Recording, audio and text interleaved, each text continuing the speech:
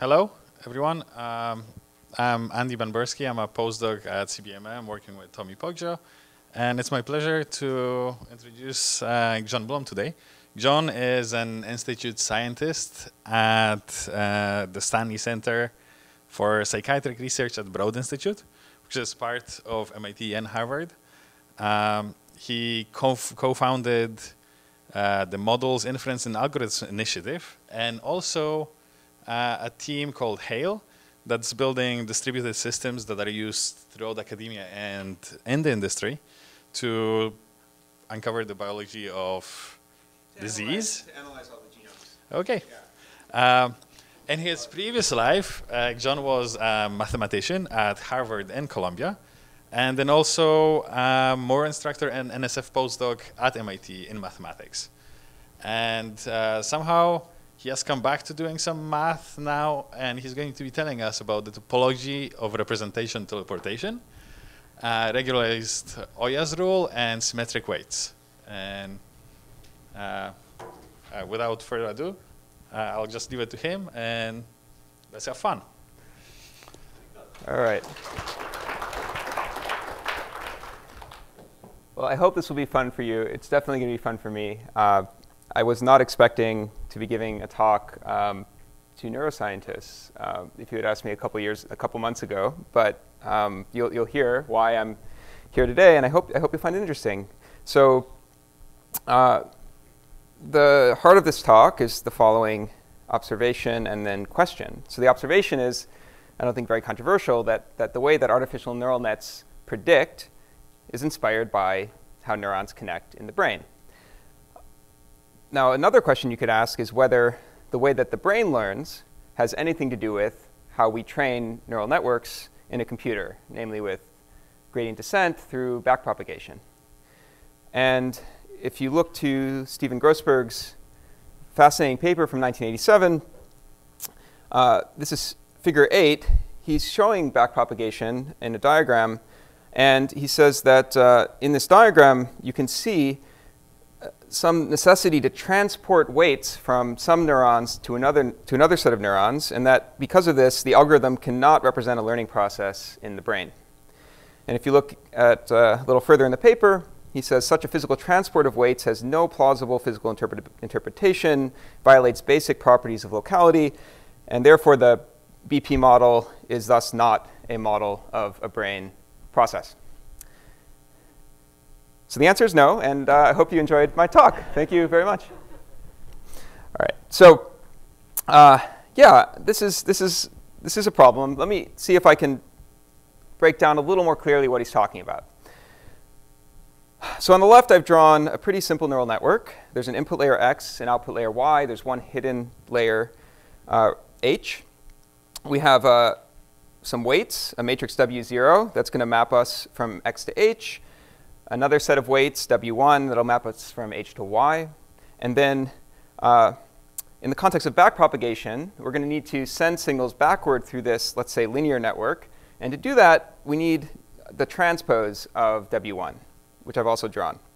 And so the actual update equations are shown there. The important piece is looking at how W0 is updated. It involves the transpose of W1 in the formula. And that's really the whole point, that in order to do backpropagation in a computer, we reuse the weights that were used in the feed-forward pass when we're doing backpropagation going backwards, except when you go backwards, you have to transpose the linear map.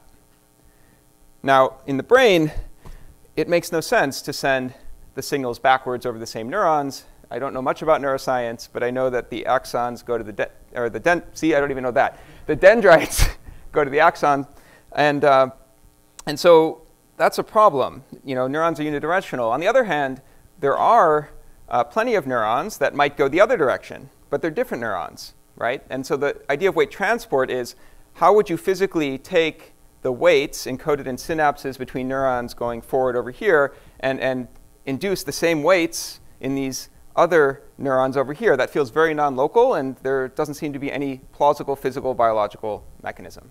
All right? That's the problem. Now, in 2014, and I think this was published in 2016 in Nature Communications, I think Timothy Lillikrap actually accidentally discovered that you could just put random weights, so fix a random matrix B, and don't update it, and then use exactly the equations on the last slide. So this avoids needing to use the transpose of W1. And when you do this, it turned out you train it on MNIST to recognize handwritten characters, and it works. It works pretty well. It learns. And on the right, what you're seeing is a flow showing how W0 and W1 move around in the scalar case and get to that curve in the upper right, which is where you want to be to have good prediction. All right, so the point of the figure on the right is to show that most of the places that you initialize your parameters, if you descend through this feedback alignment algorithm, you will get some amount of alignment of W1 with B, and you will learn. But not always. A lot of people have run with this idea and tried to come up with other forms of learning rules, update rules that aren't gradient descent, but can learn nevertheless. I think Joshua Bengio just won the Turing Award. He has a number of papers on this issue. Hinton has some, Lillikrap, and also Tommy Poggio. And so there's a paper on whether you actually need weight symmetry, or is it enough if just the signs of the entries are the same? And they show that the signs are plenty good. From that paper, they say the weight symmetry problem is arguably the crux of the implausibility of backprop. Okay?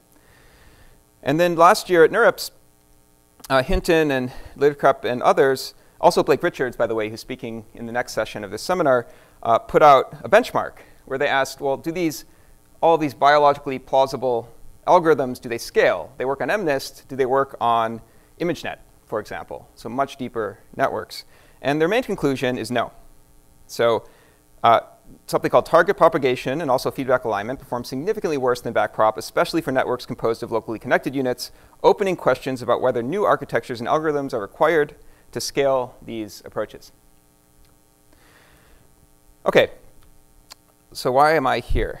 So I proved with a couple colleagues a math theorem. And it's really just straight up elementary linear algebra in the end.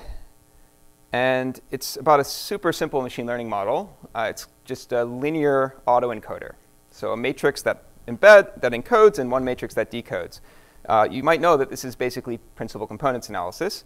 And what we proved is that if you regularize the problem, if you apply weight decay, then you have the property that at all critical points of this loss landscape, the encoder and decoder are the same, just transposed. So they're symmetric. All right, and that's different than if you do not impose regularization. If you don't regularize, then they're pseudo-inverses. Right? They try to be as much inverses as possible. When you regularize, the behavior is quite different. If you double the first, you would also double the second in the transpose case, rather than have it. So we wrote a preprint. We talked about related algorithms. We talked about some topology, Grassmannians, things like that. And then we got an email from this guy. Thanks for reaching out. This is interesting. The question of obtaining the transpose is actually pretty important for research on a biologically plausible version of backprop. Because if you obtain approximate transposes, then several local learning rules give rise to gradient estimator analogues of backprop. Cheers, Joshua. So that was exciting. All right, so I guess that was, I don't know, 7 weeks ago. So there are some things to look up on Wikipedia and then in the archive. And all those papers, for example, that I showed you. And it's just a really fascinating history of people thinking about how symmetry might arise, but in the face of it not arising, do you really need it? Right? Those are the kinds of questions people have been asking. OK, great. So we got that email from Bengio. So of course, now the answer is yes. By pure logic, the brain must do this. We're done. Right? Is that allowed? I'm a mathematician. Is that good enough? I'm looking at my NSF supervisor from back in the day. You're convinced, right? No comment. All right. Are the neuroscientists convinced? How about the neuroscientists in the room? I mean, have we solved it? Are we done? Probably it's not very clear, and I want to hedge now. So I would say the answer is, well, maybe. Maybe we don't have to be as pessimistic as Grossberg. And what would be really fun is if we could actually build statements that could be tested, right? And tested not just in silico, but in vivo. And that's part of why I'm here today, is just think if there might be some conversations around how one might do that. All right, so what I'm going to tell you about today are a family of ways that symmetry might emerge dynamically without needing some spooky physical action at a distance. And I'm going to coin these as not necessarily biologically plausible. I don't like that term because I don't think any of these are remotely biologically plausible, but maybe less biologically implausible. And so the two that I'll focus on specifically are on the right. They're called information alignment and symmetric alignment as of 2 days ago. And the B, that random weights, instead we're going to actually have parameters called W2. And those are going to get updated in learning, but they're going to be updated by local rules that are no less plausible than in feedback alignment. And what we're going to see is that symmetry is an emergent property. In other words, these are networks that learn much more like backpropagation without requiring weight transport. So I mentioned I'm a mathematician by training. That was all the way through a postdoc at MIT, which is on the lower left. And the math I used to do, I didn't think would be quite relevant to biology. Lately, I'm figuring out maybe it is, specifically because it has something to say about optimization. And we do a lot of modeling at the Broad. We have a lot of data. And so that's where I moved about 3 years ago. This is my very fancy animation across the street, which begs the question, why did the mathematician cross the road? Which, you know, I could talk about wanting to do more applied things, although the math that I used to do with this fellow is very, very exciting and beautiful. Mostly it was that my wife is an eternal grad student in neuroscience, and I wasn't going to be able to move with my 5-year-old in the picture as well, so needed a job. That was a big part of it. And also that neuroscience and biology seemed really fun and exciting, and I was teaching the introductory probability and statistics course at MIT.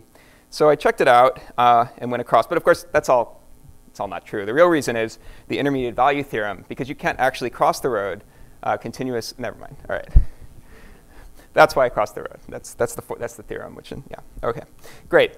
A couple weeks ago, I gave a talk over at Google Brain, I guess, which is now Google AI. That's another corner of main and names. And then here I am today at CBMM. It's very exciting. I think there should be some ribbon, something like a grand slam, like you go around the, anyway. OK. But let me take you back to the Stanley Center. The Stanley Center is for psychiatric research. They think a lot about the brain, although less from the cognitive aspect and more from the genomic and molecular and therapeutic aspect, right? And so does anyone know what is in that picture there? It's a trick question. No, that's a microscope.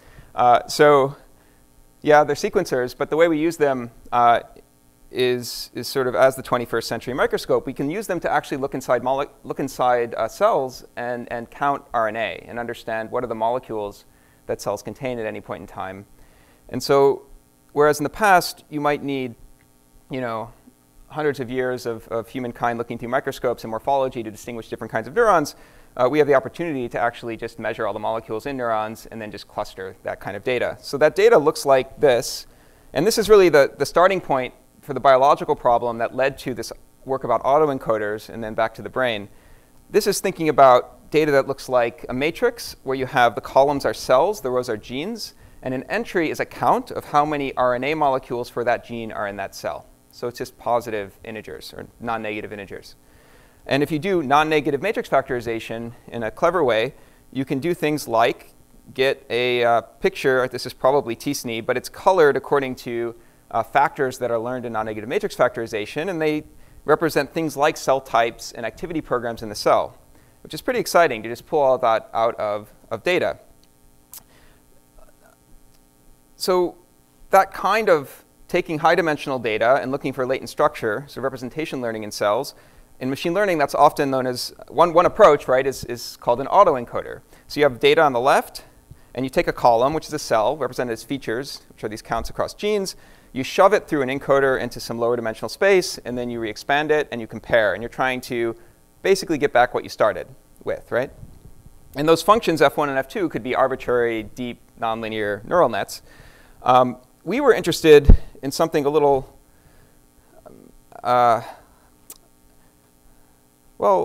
I don't know if I want to say more complicated. I think we were interested in not just learning sort of about cell types. We were more like interested in what is the programming language of the cell, right? How does a cell take inputs from its environment, do processes internally, different kind of genetic modules operating in different ways, respond to that environment, or develop and change through time. And so that would be more like the cell++ language. And here, what you see are two encoders, one encoding genes, one encoding cells. And we want to take those representations and bash them back together to recover the entry, how many RNA molecules. And this is really just a nonlinear singular value decomposition, kind of a deep matrix factorization model. And so we were playing with this for a while, and it was kind of interesting. One thing that's very challenging in this space is that everything is super unsupervised, right? You have no idea if the results you're getting are good. There's no benchmark except what's in the biologist's head that you talk to them and they say this kind of looks reasonable. So it's a hard iterative loop. Keep that in the back of your mind through this story. But one thing we didn't really care about is, are the representations we learn, are they meaningful? Are they interpretable? Because that's maybe the best measure of success, right? They mean something. They mean a type. They mean a state. This is in G phase of mitosis. This neuron is stressed, this kind of thing, right? And so we focused back in on the simpler case of a linear autoencoder. And this is the main mathematical object of the talk. So a linear autoencoder is very simple. You don't have these deep neural nets encoding or decoding. You just have a matrix, W1, that maps you down, and another matrix, W2, that maps you back up. Okay? And so you take your data X, whose columns are your individual points on the left, and you get this other matrix, W2, W1X, which is the reconstruction. And the loss function is measuring the difference, X minus W2, W1X. That's the reconstruction error. It's the squared residual error. And well, we can describe one solution, one minimum, to this loss function in terms of the SVD. And that's the Eckert-Young theorem, 1936. It says that if you take X and you represent it as an orthogonal matrix times a diagonal matrix of singular values times another orthogonal matrix, and those are the left and right singular vectors, then the singular vectors can be used to approximate, to give you the best low-rank matrix approximation. And so here, the XX transpose is the covariance, and the left singular vector is U, which you might also call the principal directions in the data, can be used to construct the encoder, UK transpose, and the decoder UK. Those are just the top K principal directions. And then the product, UK transpose, that map is going to be the orthogonal projection of your data in, let's say, M-dimensional space onto some K-dimensional subspace that is closest to the data in this squared distance sense. It's an orthogonal projection. Okay? But it doesn't give you any special basis for that projection. In particular, it doesn't actually tell you the individual principal directions or eigenvalues. And to see why, here's a little more complicated picture. Now I'm going to tell you what all the minima are. So notice, if you had W1 and W2 as parameters, you could compose W1 with G inverse, some invertible matrix G inverse, and then you could compose W2 with G. And if you took that product, you'd get exactly the same loss, because you get exactly the same composition, right? And so we knew that UK and UK transpose were one solution, but here is the general solution of minima here. You can multiply W1 by an invertible matrix and W2 by its inverse in this way, right? So it's a whole manifold of dimension, I guess, k squared that constitute the minima of this problem. It's very overparameterized, right? But there is one nice property that all these minima have, and in fact, all critical points of this model have, which is that they are pseudo-inverses. They're not necessarily square matrices. They might not be invertible, but a pseudo-inverse is sort of the closest thing to an inverse for a rectangular matrix, and you can get it by truncating the SVD. Okay. Yeah, so as a former topologist, when I see something like this, and there's just like all these solutions, and it just feels like they're all the same solution, right? I want to quotient it out. I want to get rid of this symmetry. And to do that, as a mathematician, I ask myself, well, what is the actual domain of this problem? Is it really these encoders and decoders? If I'm thinking about PCA, right? Let me put it this way, right? If you want to study distance between points on the Earth, you could make a map. And it's very arbitrary. There's like lots of ways you can make a map. And it's actually quite hard with a flat map to measure distance. if you're only allowed to work with matrices, with sort of Euclidean space, you really can't do anything else. But if you're allowed to work with a sphere, with a globe, and you're comfortable with that manifold, well, now everything is very natural. And in the same way, I'm just going to argue that for PCA, to make it a very natural learning problem, the domain is not a pair of matrices or a matrix factorization. It's just exactly the thing that the problem asks for. Find the k-plane closest to the data. So what is it? It's the manifold whose points are k-planes through the origin. And that thing has a name. It's called the Grassmannian. It's a smooth manifold, and it can be understood in terms of its actual shape, its topology, and its geometry, like distances and geodesics, by thinking of it as embedded in a very high-dimensional Euclidean space. So in this case, the Grassmannian of k-dimensional planes in m-dimensional space, you can think of it as living in the space of m by m matrices as a subset.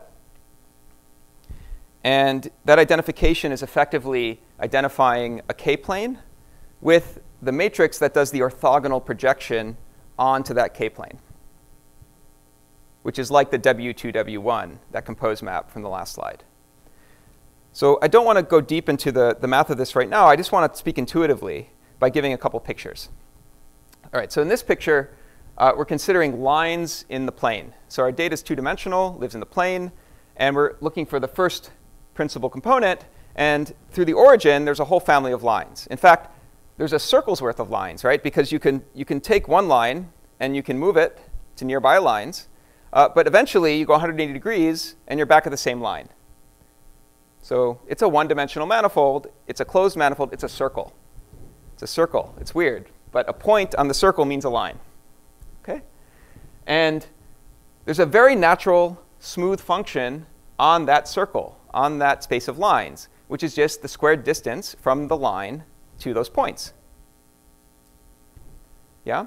As you move the line, those distances will change, and their squares will change, and you'll just add them up. And the top principal component is going to be the line that minimizes those sums of square distances to the point cloud. And in this picture, it's U1. And you can think of it as the minimum of a smooth function on the circle of lines. So this red point is the top principal component. The blue is the bottom principal component. And moving around this circle is like rotating from one line to the other. And notice you can go two ways down. And that's because if you start at the blue, you could rotate clockwise or counterclockwise. And so as a smooth function, you see there's a min and a max. And actually, the values of this function at the min and the max are the eigenvalues of the data, turns out. OK? And we can also think about the gradient flow. You're trying to find the minimum value. That would be the top principal component. So if you start somewhere at some line, you want to do gradient descent on this manifold. You want to flow down in terms of the loss function until you get to the top principal component. And that's just going to be wherever you are on this circle, you're going to flow down. You can think of it as the height function. And we can maybe represent that information by saying, well, there's a minimum, there's a maximum, and there's these two flow lines under the gradient connecting them.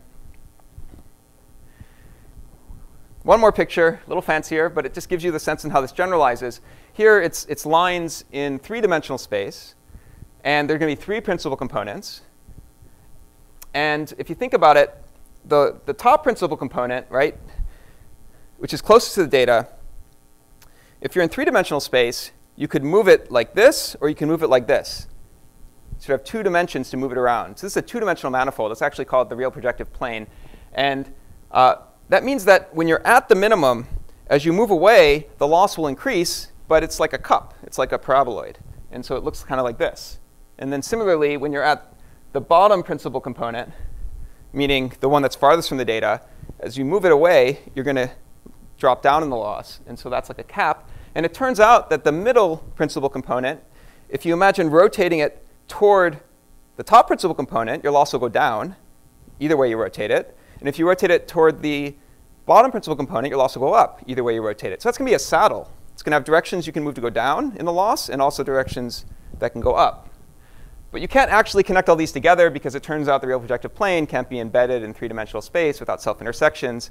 Now we're way in topology. But without going into too much more detail, you can actually draw it as a disk with opposite points identified. And you can begin to draw what these gradient flow lines are.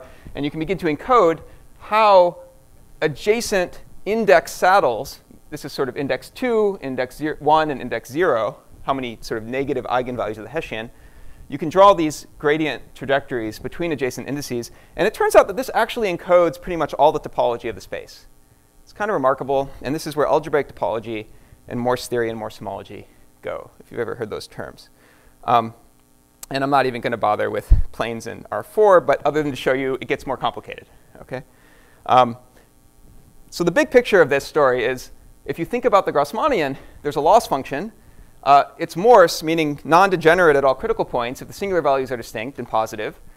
You get a critical point for every k-plane, which is the span of k principal directions in m-dimensional space. So that's m choose k different critical points.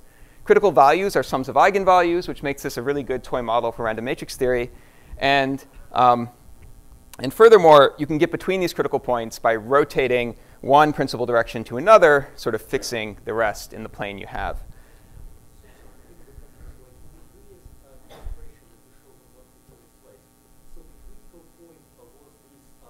Each transformation G that you apply, right? The critical point was? And kind of the shift along that direction. Yeah, here there's no G. There's no symmetries left at all in this. So that somehow, like the sort of the critical manifold in the previous example was continuous, and here you're saying that it's discrete. Here it's not. No, sorry. In the first story, in fact, almost every critical point is a whole there's a whole manifold. It's not isolated. There are actually even more of those connected components than there are points in this story. Because in this story, it's only these sort of full rank k. You'll see the picture. But what I was describing before was just the minimum in that over-parameterized problem was an entire manifold. Here, the minimum is just one point. There are also manifolds corresponding to all these other critical points. Because when we think about the plane itself, we're not defining any basis for that plane. That's the main reason, right? We got out of coordinates. It's a geometric object. The point is a plane. It's not a plane with a basis. That's more or less what's going on. Right, so that story, I know I went kind of quickly through it. But the good news is that the seminar that I organized on Wednesday mornings, a few weeks ago, we did a 2-hour presentation on some of this work, including a lot, like a full hour on the topological story. So if you're interested, you can go to the website. You'll see what it is at the end and check that out. But I wanted to give you a flavor for that because it gives you a sense not just of what the critical points are, or what the minimum is, but how actual optimization is happening, right? You can kind of feel how these principal directions are moving around. And you can actually say a lot about how critical points are going to relate to each other through gradient trajectories, which more generally is relevant to deep learning when you have, say, any loss function and you want to understand how different minima might relate as well. And that more of that story is in actually the Google Brain talk. OK, so here's where we left off in our over-parameterized story. And I want to claim we can do better, even without moving to manifolds and Grassmannians, than this symmetry group of invertible matrices. I want to claim that we can reduce to orthogonal matrices. I want to tell you how to do that. Orthogonal matrices mean that they preserve lengths. The rows and columns, they're pairwise perpendicular and unit length. And really all this comes down to is a connection between regularizing a problem, meaning penalizing big weights, and orthogonality. And at its essence is the problem of you got to build a fence. It's rectangular. And you want to enclose as much area as possible. What do? You build a square. Okay. So here are two fancier versions of that statement. One is that if you say that your matrix has to be volume preserving, or that the square determinant is 1, and you ask for the minimum Frobenius norm, meaning the minimum sum of squares of entries, those are exactly the orthogonal matrices. In other words, the cube has the least perimeter, in a sense, of all shapes, parallelepipeds that hold unit 1 volume. And the proof is that the left-hand side is the sum of the eigenvalues. The right-hand side is the product of the eigenvalues. And so you're just trying to find the smallest sum fixing the product. And that will be when everything you're multiplying together is the same. Yeah. So a second cool fact is that if you require two matrices A and B to be inverses, so you multiply by A and then B, like an encoder and decoder, and you want them to actually be inverses, right? AB equals the identity. And now you're going to try to minimize the regularization, the sum of the Frobenius norms. That actually turns out to be solved by orthogonal matrices, a matrix O and its transpose. And that's because the left-hand side is the sum of the squares of the eigenvalues and the inverses of the eigenvalues, because inverted matrices have inverse or reciprocal eigenvalues. And so minimizing that, you want all of them to be plus or minus 1, the singular values. All the eigenvalues should be 1. That means length preserving. That means orthogonal. And in particular, the A is B transpose then. All right, so this begins to hint at how we might reduce the symmetry to orthogonal matrices. We're going to do it by adding another term, which is penalizing the squares of the weights. And now, if you act by a matrix, it has to preserve the lengths of the columns of W1. So it can't be any old matrix G. It actually has to be orthogonal. And the beauty of that is it does another thing.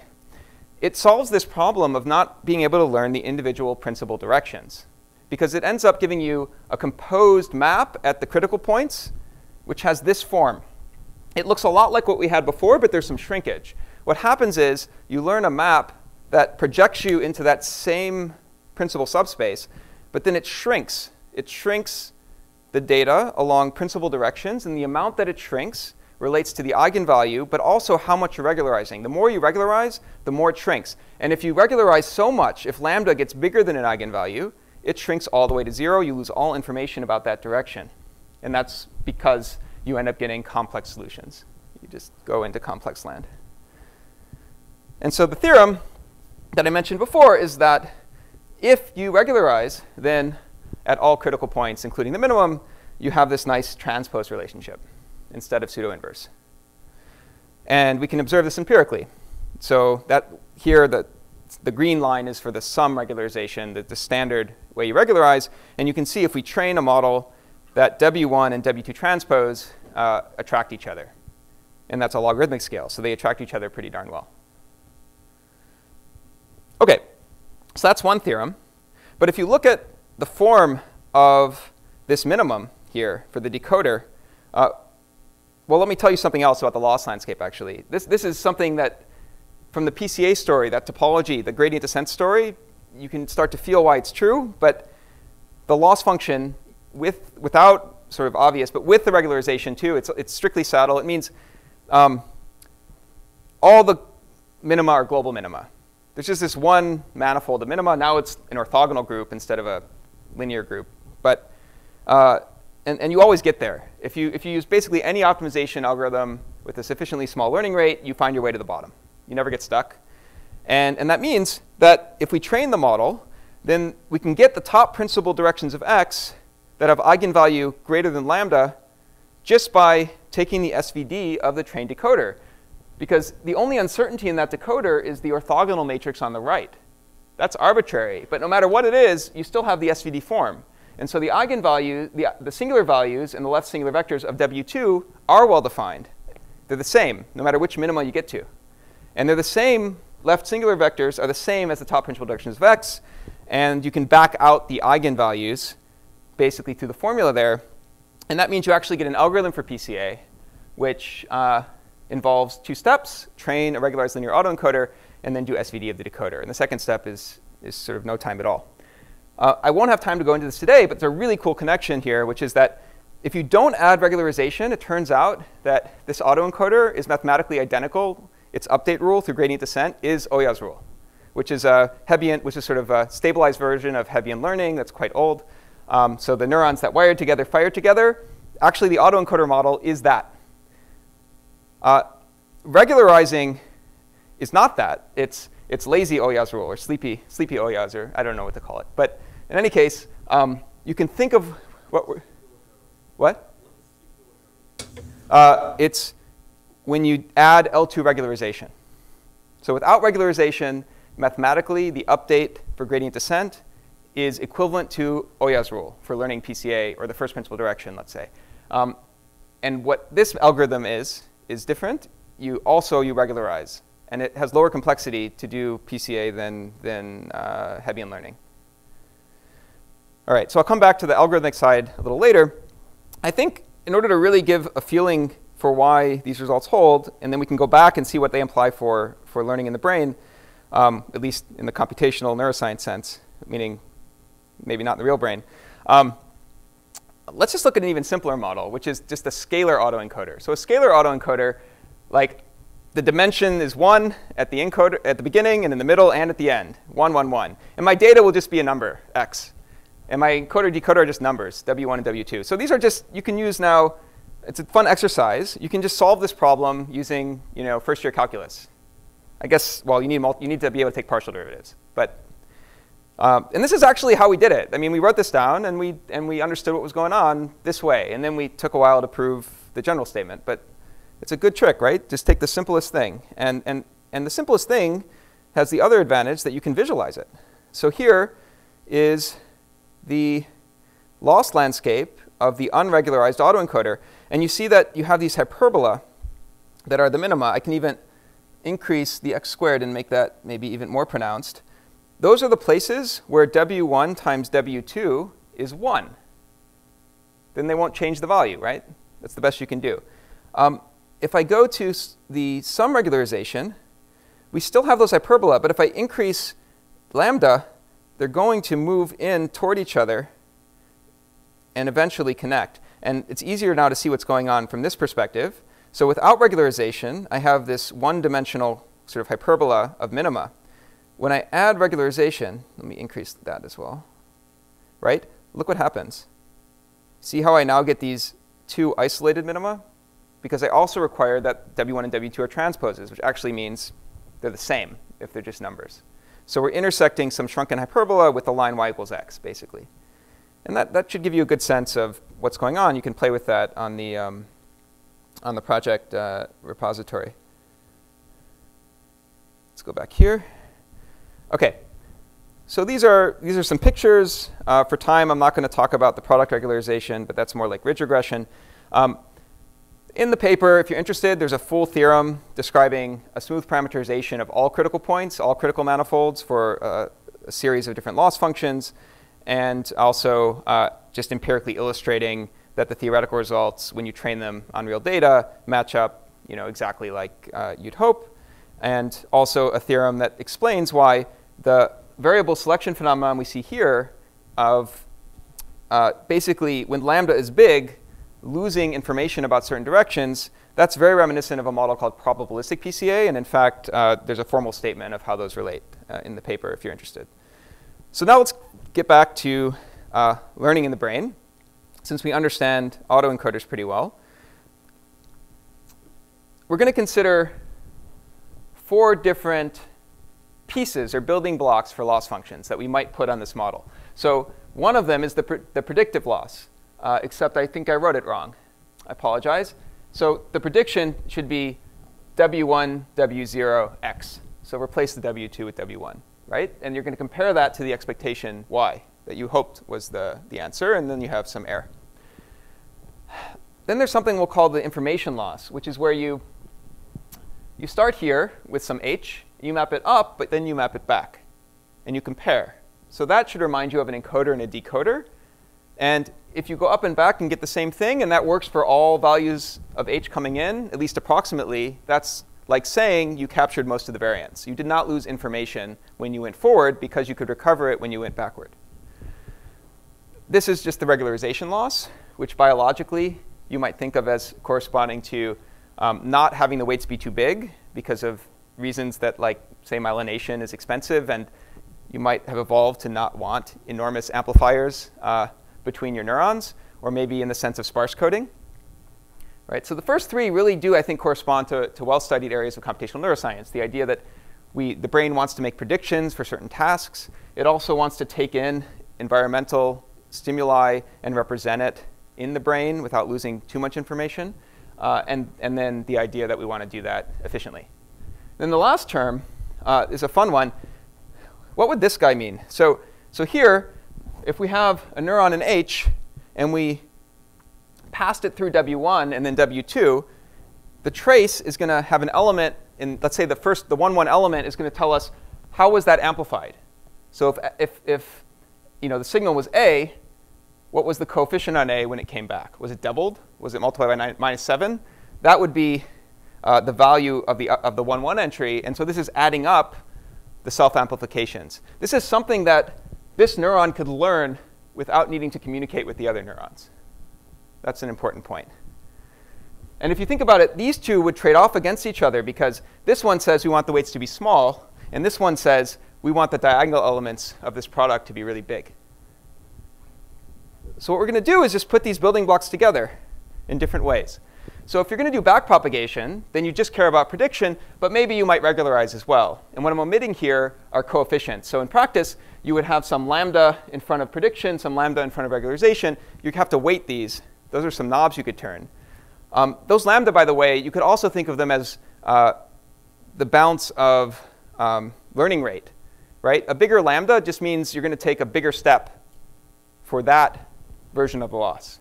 Totally equivalent to think about putting lambdas in front in the surface or having different learning rates for these underlying landscapes.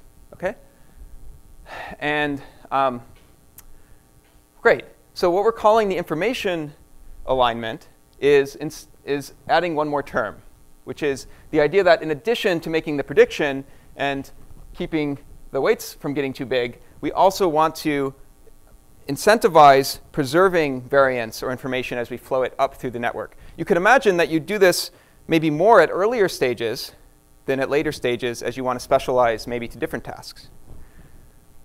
And then the symmetric alignment uses that self-amplification concept instead of the information concept. But it's still a quite local concept. All of these are very modular, right? There's no, the information loss is saying something about how going forward and back and comparing should give you something similar. It doesn't really ask for much more than the notion that you could compare the prediction of mapping forward and comparing to y. It's the same problem. They're not easy problems to ask how the brain does that comparison. But I would say it's no harder to imagine it doing it here than it is doing it there. Okay? And if you go back to that visualization, you can see that each of these elementary building blocks for a loss function have their own characteristic kind of surface.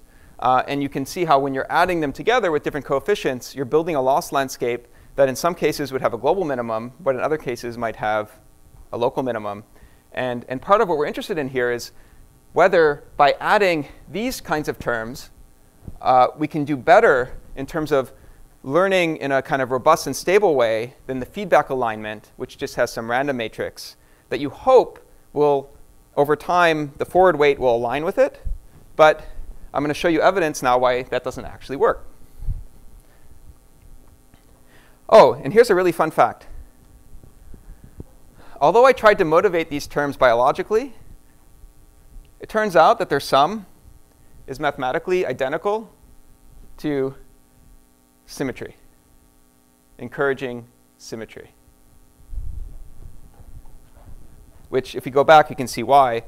If you were to take W1 minus W2 transpose square and FOIL it out, you get 4 terms. First term with the first term, last term with the last term, and these are the cross terms.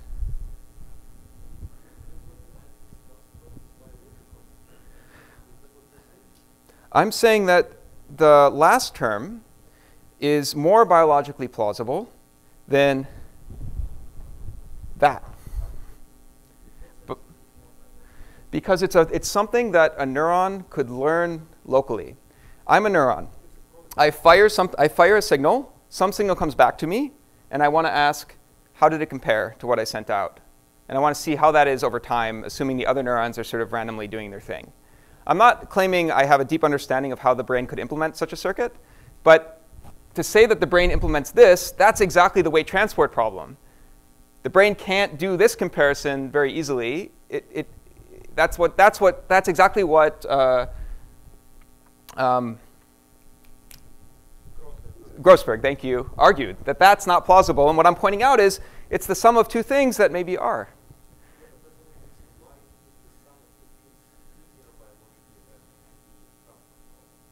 Because if each thing has a process that can do it,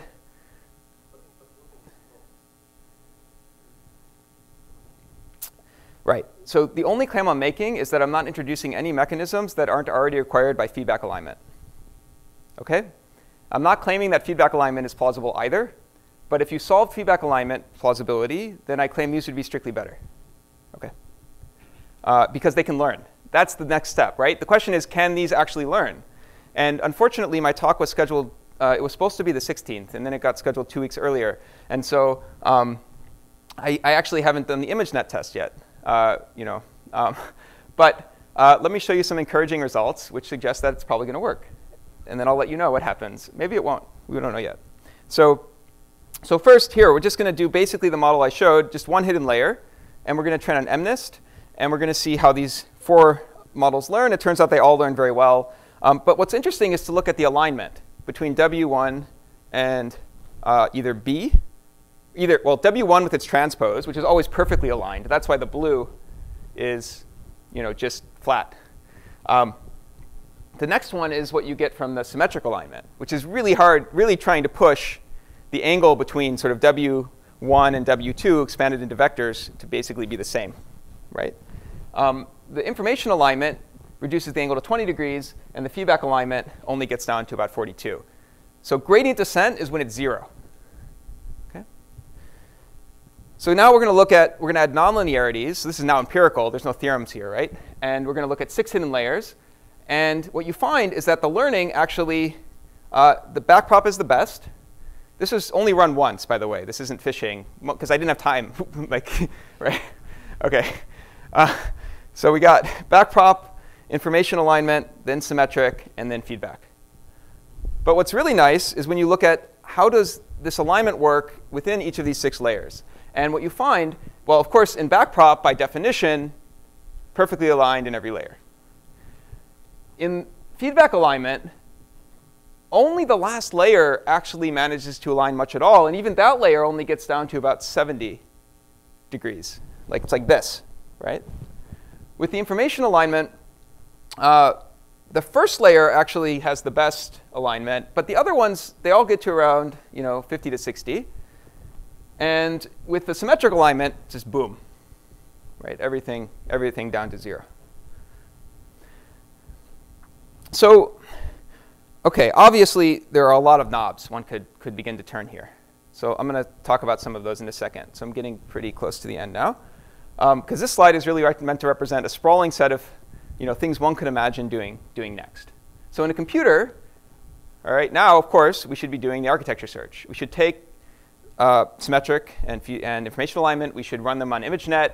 There are lots of knobs. You could have different lambdas. You could schedule learning rates. You could say, maybe in information alignment, I want to incentivize the flow of information more in the early layers and then less in the later layers.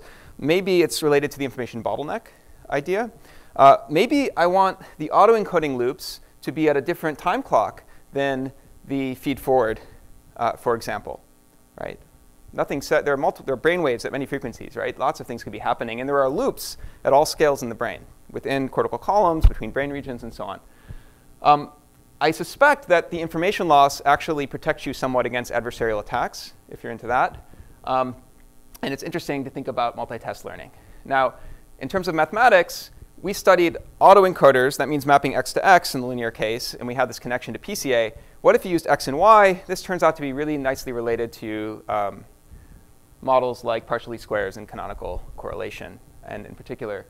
So we're thinking more about how to write that down. I also think it's really interesting to think about these problems that are often done in sort of discrete updates and ask what happens as you take the learning rate and you shrink it to 0. So with backpropagation, that gives you literal gradient flow, the gradient flow that you saw in PCA on the Grassmannian. And in these other ones, you'll get a different flow, right, on the same landscape. And you could ask, what is that? And you could study its stability, right? How are you going to end up at a good place? Under what conditions? What is sort of the phase diagram of that? So I think that wouldn't be too bad to work out. Algorithmically, we're actually exploring whether the PCA algorithm I described is competitive with state-of-the-art, meaning randomized SVD, And so that's a collaboration with some friends at Google Brain now to say, can we compete with what Google does internally? That probably has a low probability of success because everyone's worked on this problem for centuries. But on the other hand, we have the whole deep learning toolkit to throw at the optimization problem. And there's lots of specialized hardware. It could be interesting. And we have some early evidence that in some cases, using some combination of first and second order methods, we can do as good and sometimes better. In vivo, this is the one where I have the least to say, but I'm very, very curious. I think that it'd be really fun to think about what experiments one might be able to do either now or in a year or in 10 years that could begin to falsify or verify some of these ideas as actually happening in loops in the brain. So more specifically, if you could measure functional connectivity through time under stimulation, you would get dynamics. And you could see how they correspond to what's predicted by this kind of theory. Now, coming from the Stanley Center, I'm also quite interested in how connectomics and cognition might factor through genomics and molecules and development and cell types. And that's, I think, a story where there isn't a lot of communication happening yet. And that would be exciting to see what might happen there. And then looping all the way back to my mathematical days, I just think there are a lot of these ideas that come from relationships between algebraic structures and topology and geometry that have not been exploited much at all yet in machine learning and optimization. And I comment more on that in the Google Brain talk. I'm happy to talk to people about it. But some key terms here are Morse homology and topological quantum field theory. And so I'll leave you with 3 pictures that kind of convey what I mean by bringing some of these ideas in. So 3 pictures of an autoencoder. The first is what it usually is thought of as, which is a compressor. Right? You take some high-dimensional representation with signal and noise. You compress it, bring it back. You hope that what happened was you compressed out the noise and kept the signal. And that's what I was talking about at the beginning when I had cells represented across 20,000 genes, and I wanted to compress it to something meaningful, hopefully. But the same model could be thought of as a transporter. If you have information, let's say, in one part of the brain, in the cortex, and you want to move it to the cerebellum, right? In the cortex, it's manifested through firing in some set of neurons. That's a representation. You have a whole bunch of signals coming through. They give some variation. Now, you want to take that representation of that information, and you need to represent that information in some other neurons, like maybe in the cerebellum for some behavioral task. How are you going to get it there? Well, it's not enough you can just have neurons going there, but how will you know you actually preserve the information? What you need is a loop, right? You need neurons going back as well. And you need to ask, if I map forward and map back, do I get approximately the identity? And if so, then the information definitely got there. And so I'm interested in whether that interpretation of an autoencoder might be actually more relevant to what the brain is doing in terms of moving information around. And then the final picture might be as a stabilizer. And that was in the idea of, in layers of this neural network, sort of stabilizing in the sense of making sure you don't collapse your representation too soon, right? In the interest of just one task, yeah? And in terms of adversarial training and so on. And hopefully, when we look at how crazy the complexity is of all these loops in the brain, and I just get totally overwhelmed, it's like looking at all the gene names. I just hope that some of these ideas from Morse theory, for example, will help us decompose these problems into little pieces, little primitives, that just like a good piece of software, you can compose them in layers of abstraction and then build up all that complexity from rules we can actually make sense of with our feeble minds. And so I think that I had a thank you slide, but I moved it to the way end. So we're going to skip through a bunch of stuff that was only going to be bonus material if there was time. I was going to make fun of DeepMind. Sorry, don't get to do that. Talk about how they need everything to be supervised. But what we really need to do is unsupervised Kaggle. Anyway, thank you.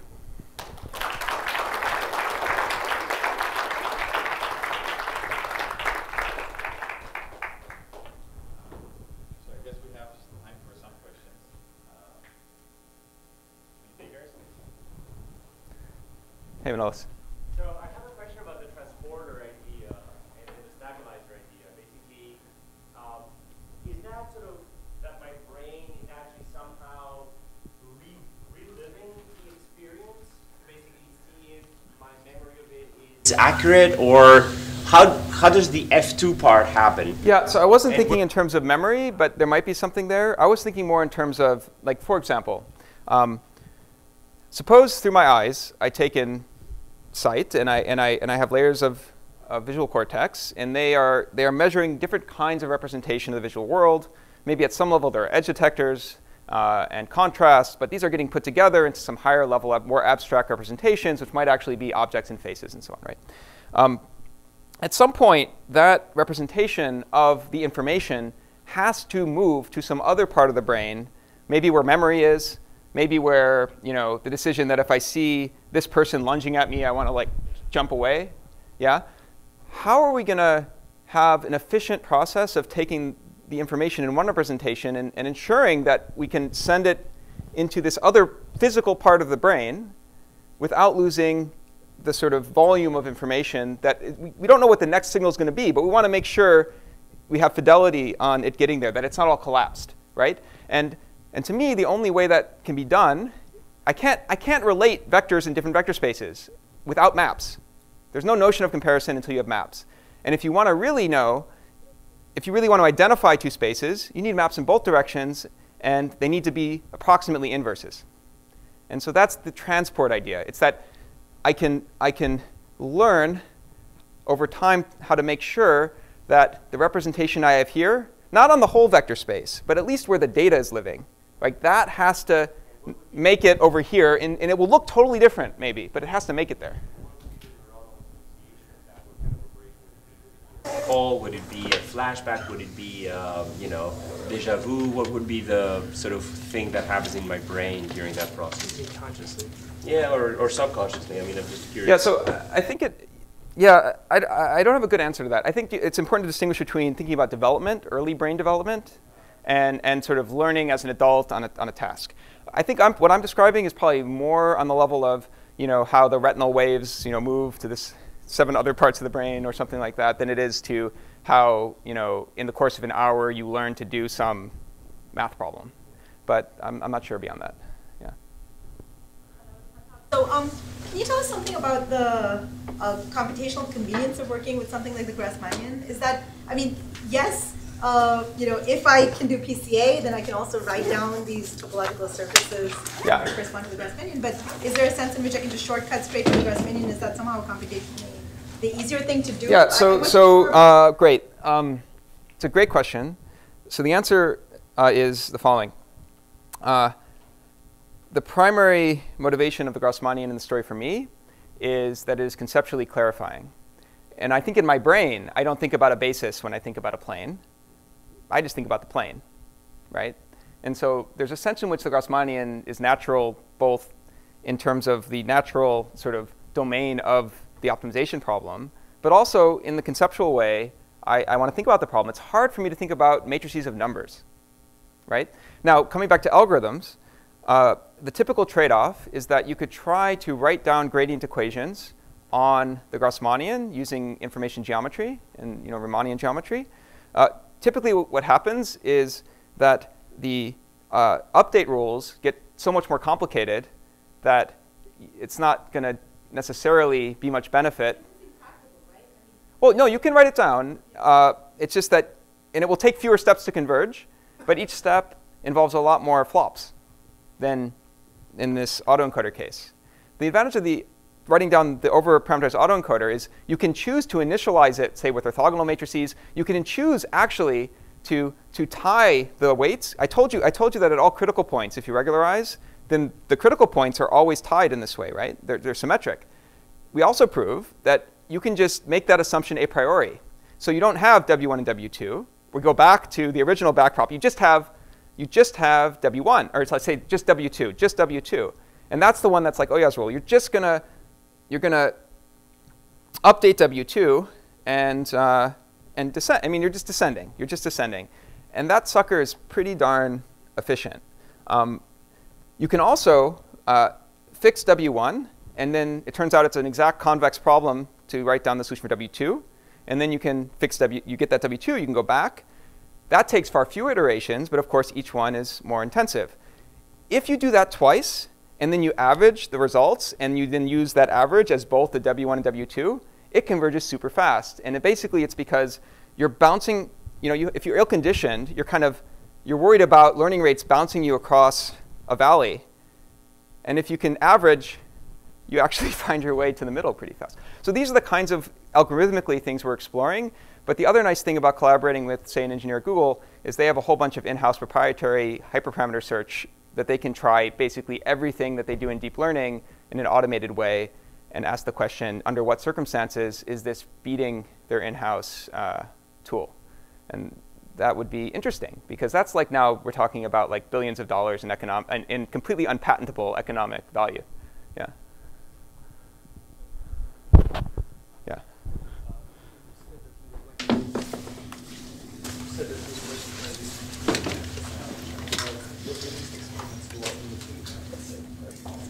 They were.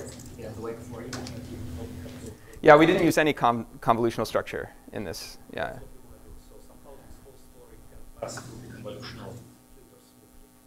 Yeah. I don't think. I mean, honestly, I haven't. The feedback alignment story certainly does. I haven't yet even gotten to the step of sitting down to think about.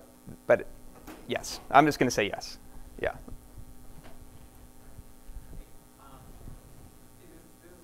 Really superficial question, and probably it will be annoying a little bit too, but I will go ahead and ask it anyways. Yeah.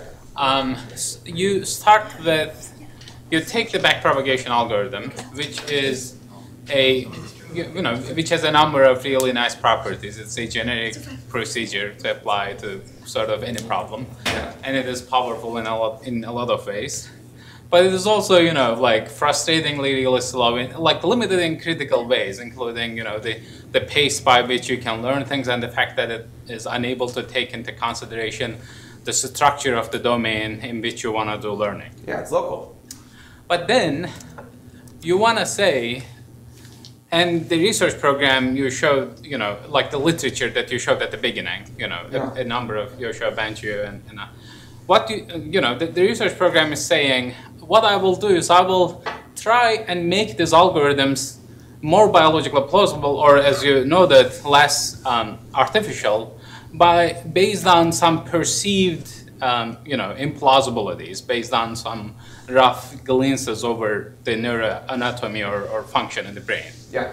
And then combined with this literature and some of the results you showed, the algorithms that we get to often, like backpropagation seems to be still, like you hope to, like the program is hoping to achieve something at least, as well as backpropagation.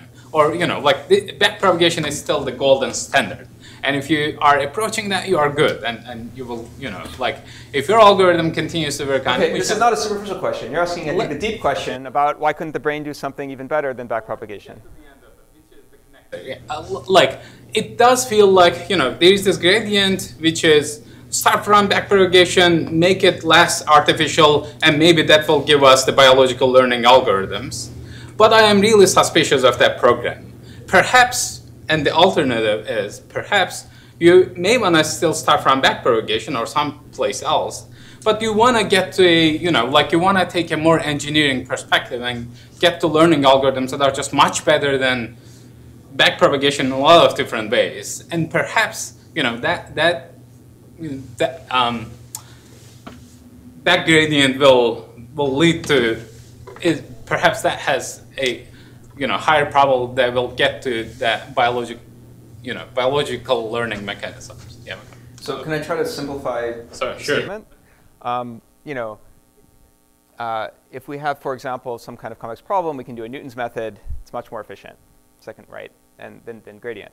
So if you're going to propose to me that we're going to have some algorithms in the brain that are more efficient than gradient descent, you must, like you said, be worried about in what context, because it's hard to imagine another universal algorithm.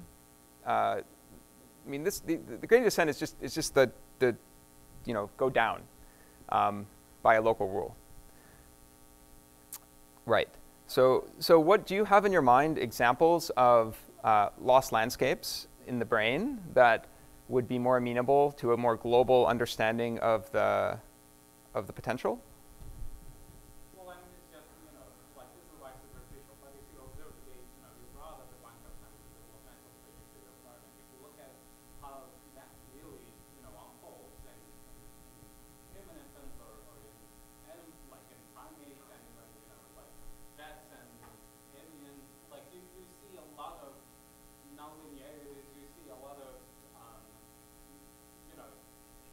moments of insights. Like if you look at it from outside, it is just there's no sense in which it, from just based on this superficial observation, there is no sense in which it is the behavioral output of a backpropagation learning algorithm. Yeah, so there's a field in mathematics, it goes like Zeeman, Thom, like catastrophe theory, right? Where you sort of you end up having these almost phase change bifurcations in what looks from one direction to be a very smoothly changing sort of space, but from another direction there's a sort of a discrete jump.